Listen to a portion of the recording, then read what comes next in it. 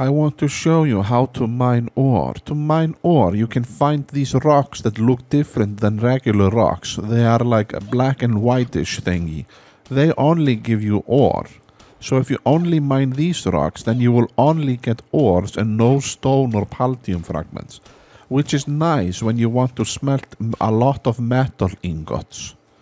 So if you want to get lots of ore, make sure you focus down these rocks over here that look like this, and then you have a lot of ore to smelt to make a good house for people to live in.